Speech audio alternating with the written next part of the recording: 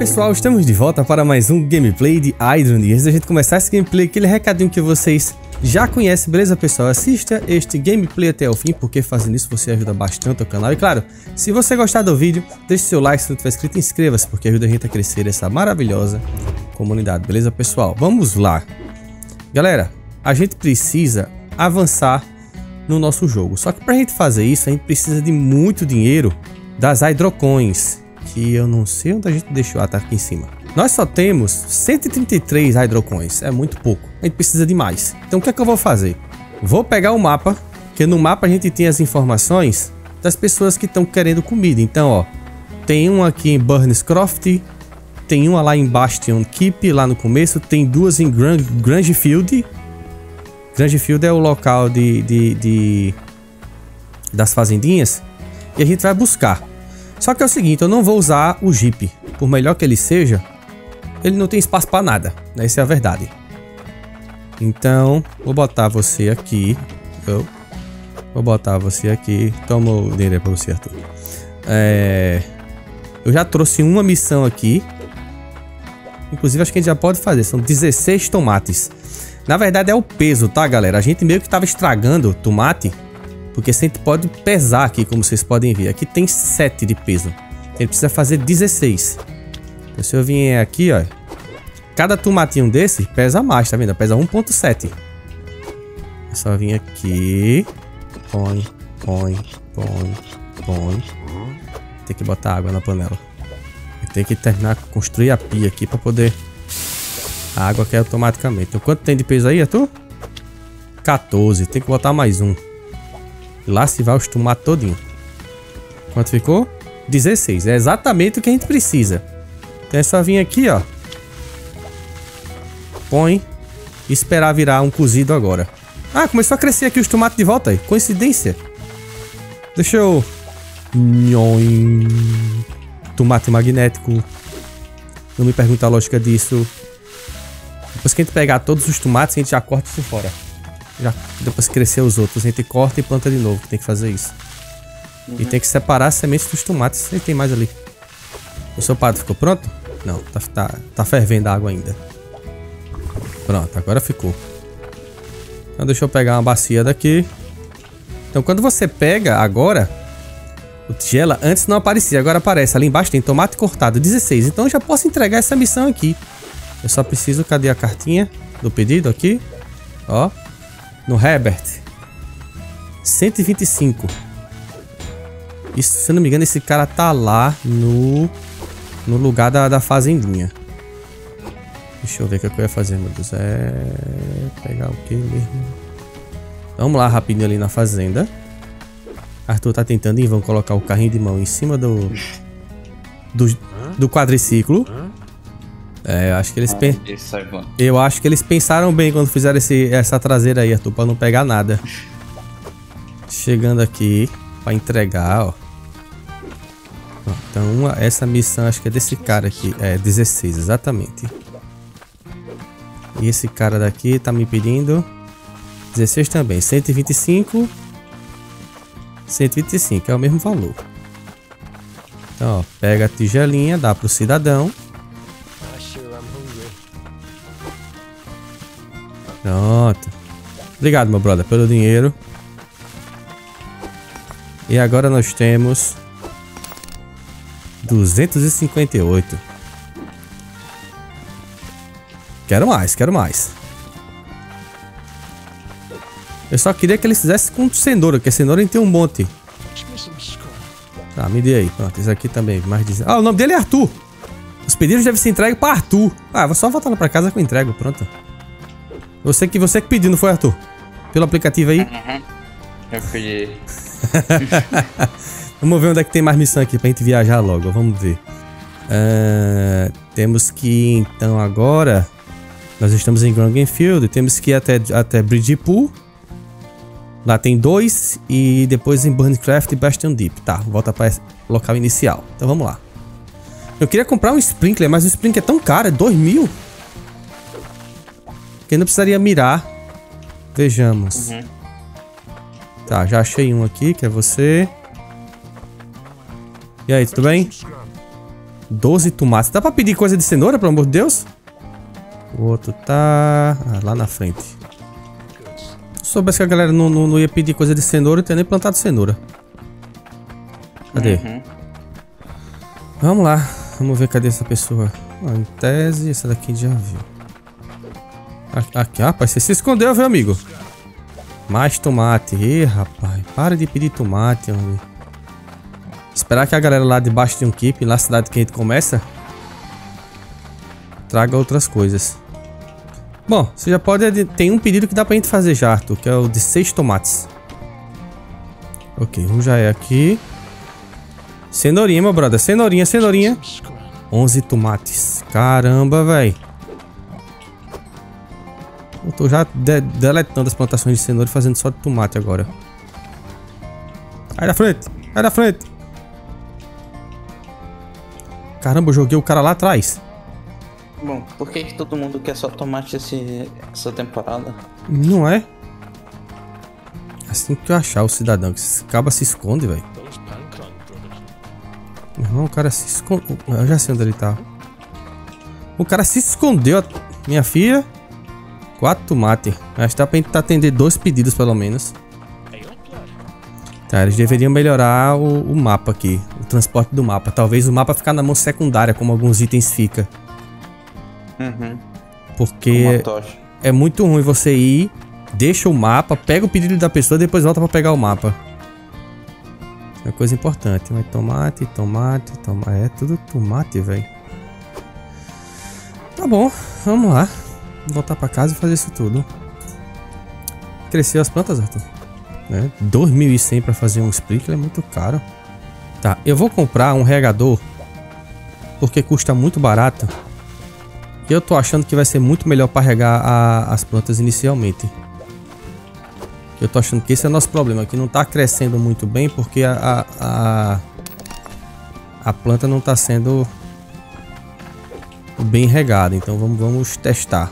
Eu tô achando que a água caindo em cima não tá ajudando muito.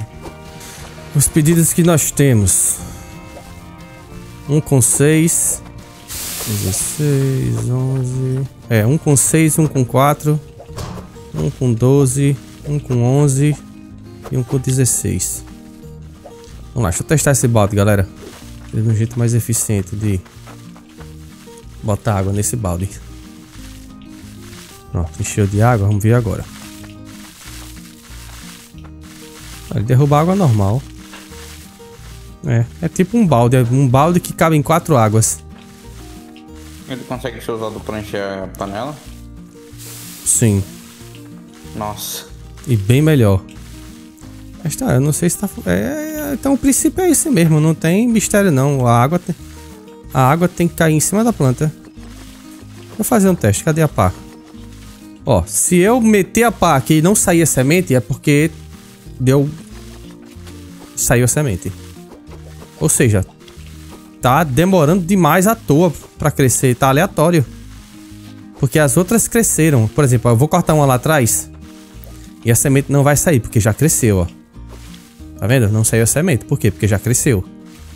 Esse daqui é o de 4. De 4, tá 5.2, mas é o que dá pra fazer. É isso mesmo. 16, 11 e 12. Assim, não é muito higiênico não, né, galera? Porque a gente tá jogando no chão. Mas, enquanto a vigilância sanitária não chegar, Arthur, a gente pode continuar com os negócios, né? E outra, como diz o ditado antigo, o que não mata engorda. E a gente tá seguindo a regra dos 5 segundos. Olha, eu tenho minhas dúvidas sobre a regra dos 5 Não, segundos. estamos seguindo a regra dos 5 segundos. Já tem todo já? Tá aí. Esse aqui é o de 18, que é pro 16, né?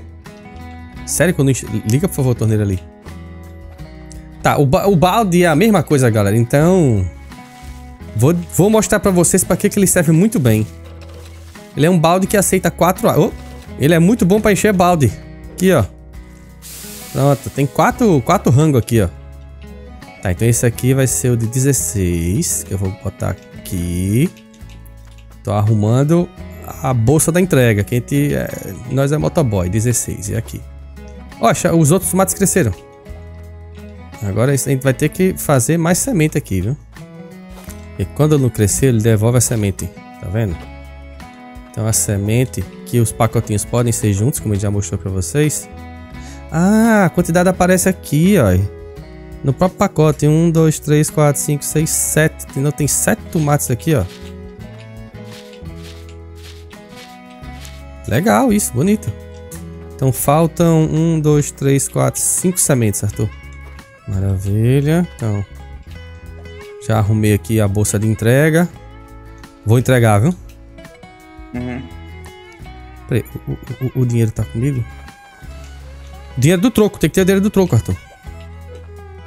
Tá, o dinheiro do troco tá comigo. Aí que o cara paga com a nota de 100. Será que dá pra fazer uma semente de dinheiro? Você tá levando... Pera aí, deixa eu... pera aí, deixa eu mostrar isso. Arthur tá tentando levar o dinheiro ali pra máquina de fazer semente, né? Se a gente conseguir fazer a semente de dinheiro... Olha, ele entrou de penetra aqui, não foi intencional. Testa, né? Vai que o desenvolvedor fez alguma coisa desse escondida. E a gente consegue plantar dinheiro. Pronto, chegando aqui. Infelizmente o dinheiro não virou semente. Triste. Ok, vamos lá. Quem foi que pediu o que aqui, meu brother? Você pediu uma de 16. Qual é a de 16? Eu nem lembro mais. Aqui é de 11, 12, 16. É do Arthur, esse é o do Arthur. Pronto. Toma aí, Arthur. Obrigado, meu brother. Devolve. Obrigado pelo dinheiro. Dá pra guardar? Poxa, não dá pra botar o dinheiro na caneca. Triste. Vai ter que pegar a caneca e pegar o dinheiro. Ei, rapaz. Tem que melhorar essa interface desse jogo. Mais um cliente satisfeito com sopa de tomate. Eu só queria que eles pedissem sopa de cenoura. Chegando. iFood! Paga meu dinheiro, iFood. Ó, galera, Arthur tá na plantação, ó. Tá seca, tá vendo aí? Aí Arthur vai molhar, ela vai ficar escura a terra. Pode desligar. Ó. Terra. Menos essa, porque você... Eu tirei, exatamente. Ainda assim tá errando. Ah, molhou. Vamos entregar o último lanche agora. O último lanche da noite. Esse jogo precisa ter um módulo de pegar com as duas mãos. Se o item for pequeno, ele colocaria um em cada mão. Acho que ia ser legal isso. Se o item... É algo que o Hydroneer tem. Se o item for grande, ele pega com as duas. Por exemplo, pegar uma caixa, duas. Uma máquina, duas. Um pote de dinheiro poderia ser nas duas mãos. Ok, tem gente pedindo mais comida? Ok, apareceu uma ali. Entre Grande Field e outro. Vamos ver. Tomara que peça cenoura, porque nosso tomate acabou. Todo tomate que a gente tem agora tá plantando. E a cenoura não serviu pra nada até agora. Só pra fazer raiva. Recebe que não tem telefone. Meu brother, qual é o pedido? 10 cenouras. Bora, Arthur! Opa! Começou! Aê! Sopinha de cenoura. Já vê quanto é que tem ali, né? Já cortado já. Sopinha de cenoura. Não se preocupe, eu tenho meu coisa mágica. Pera aí, deixa eu mostrar. Arthur tem o... Okay. Eu já tenho um estante preparado aqui, ó. Você vem aqui tá vendo? Com o facão e já corta.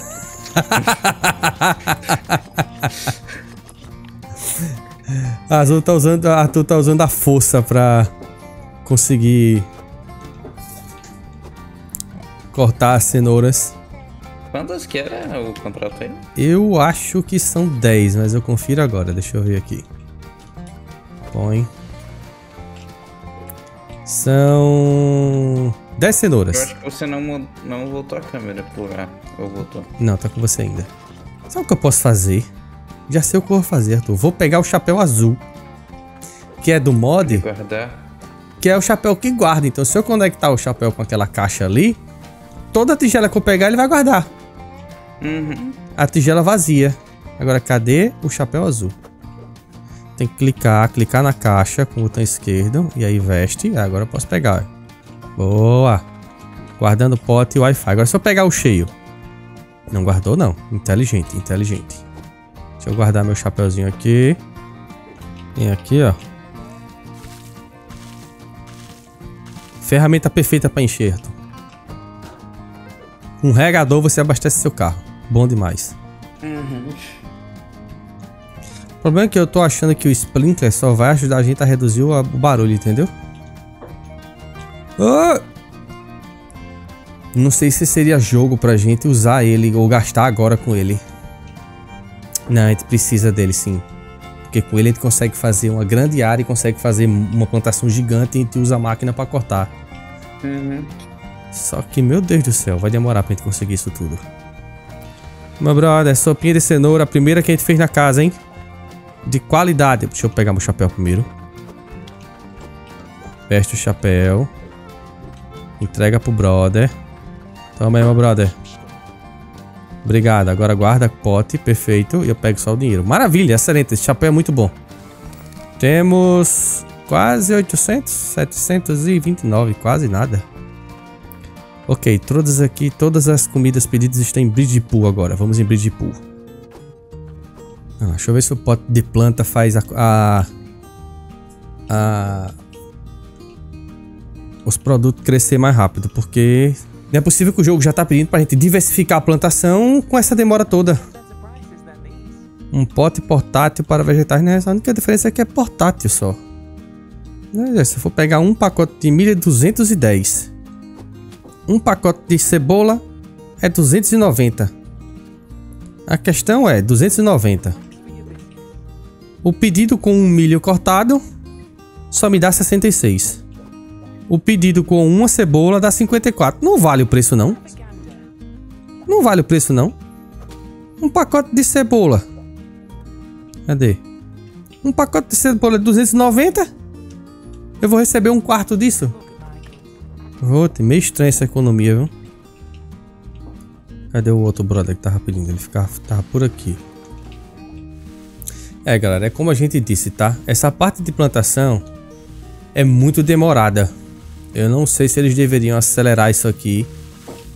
Entendeu? Mas talvez seja, como eu disse, a sensação que a gente tem é que isso daqui é suplementar a mineração.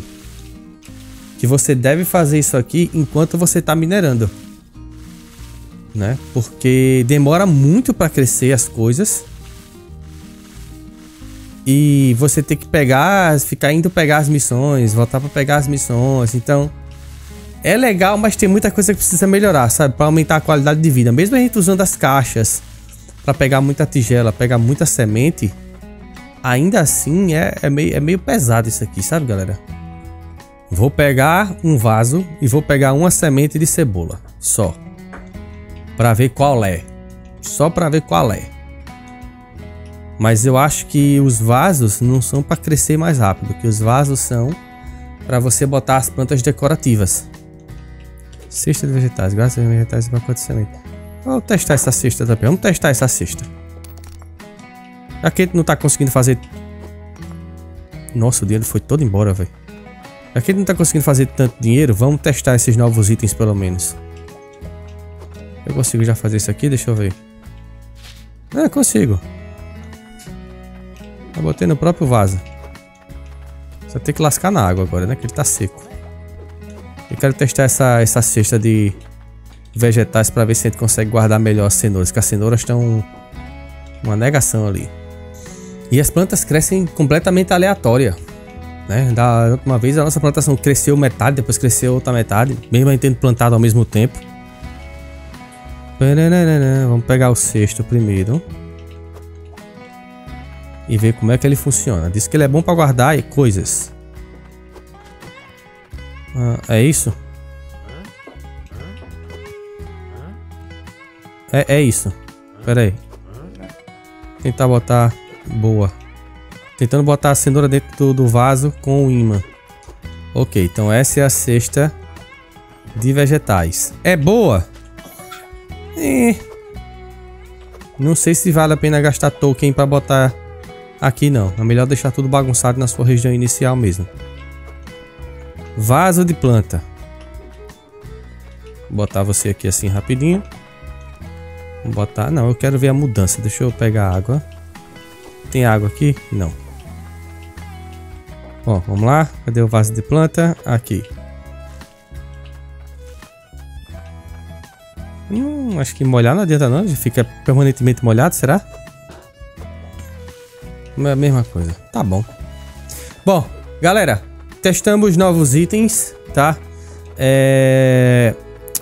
Eu e o Arthur vai continuar fazendo aqui algumas missões pra gente poder conseguir um pouco mais de dinheiro, né? Pra gente poder conseguir testar os outros equipamentos que tem de plantação. Espero que vocês tenham gostado. Valeu, pessoal. E até a próxima.